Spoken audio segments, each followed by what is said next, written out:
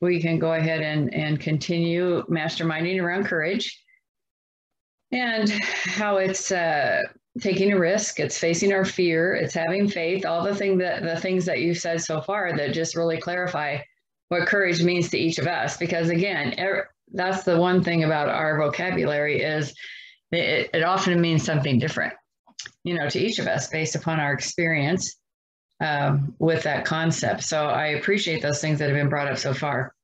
Okay, Kelly is here. She's not coming on camera, but are you ready to tell us how you did on your intention? I said I took my shower. Oh, okay, that was it. All right, very good. Well, congratulations. So if you want to participate and continue participating in the mastermind, just unmute yourself and we'll know that you want to contribute some more about courage.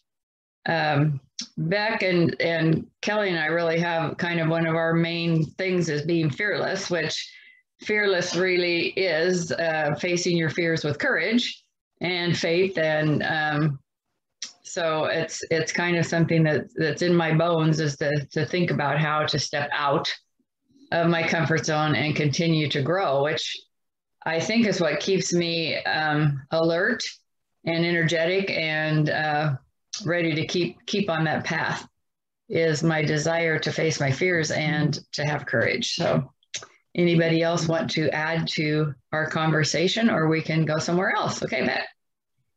Yeah. Can you share the road? It wasn't roadkill, but the armadillo thing again. Can you share that one more time? Because I did have a thought around that I was going to share.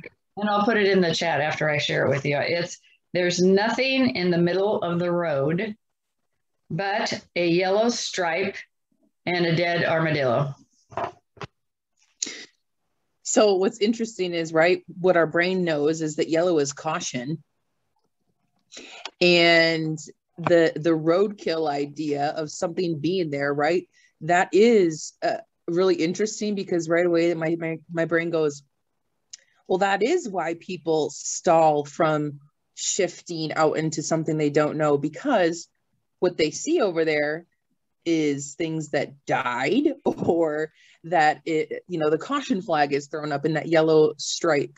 And it's interesting because when you do have the courage to go in the caution zone and go where other people may have got stuck and slowed, that's the motivation to, once you take the tiny step to peek around the corner, you need to either keep going or pull back. And I love that JL shared the story about her convincing herself and then me just saying, go, go, go, go, go, like, let's do it. Because so many times that's exactly how decision-making works. We're questioning ourselves, we're in our head a lot. And then when we have people to encourage the step out or the peek around to see, like, it might be something I want to do or where I want to go, and to build on the belief that we have. And so the roadkill thing, I was just so interested. I'm like, yellow is caution, and knowing like roadkill, that would be exactly why people tend to stay in a space longer, is because they're in that mindset of, but this is where dreams go to die, right? Like some people might have heard that quote before. This is where dreams go to die, staying in that. So that was really what was coming to me. I thought, wow, that was, there was a lot that came with the nuggets that you brought with us this morning. Yeah, I think I'm going to look up some more quotes by Jim Hightower. He looks like, when I looked him up, he's a crusty looking old cowboy, and it's just kind of like that pioneer or prairie kind of, wisdom that just comes out in kind of a very organic, earthly way. And so I think I'm going to look him up a bit and see a bit about him. I guess he's a political activist. So he's like 78 years old and was a journalist. So I think I'll look up a few more quotes from him because I liked both of those. I thought they were pretty thought-provoking in a real, everybody was able to relate to them, right? So yeah, I got one other thought, just Yeah. a little bit off the topic. It's like I thought about crossing the line. That you've stepped out and people might look at you differently because you've crossed the line, and there might be some jeopardy in that. Absolutely. I did a workshop yesterday with a bunch of leaders from the county that are, up-leveling as supervisors. And I do one activity where I have them say what's their three biggest concerns. And then I ask them to star their greatest concern about stepping up in leadership. And then I have them write what they're afraid of on a paper plate. And then we throw them all into the middle and I pick them up and I read them. And over, it's fear of rejection, failure of rejection, failure of being seen as different. So, that's really when you step out into a leadership position, it's still that same kind of fear, Yeah. Like Becky was talking about, it's that kind of fear. Yeah. Okay. Well, we're at the hour. And I don't believe there's another hour after me. So I will stop the recording. I put some stuff in the chat. Okay, let me look and see what you got over there.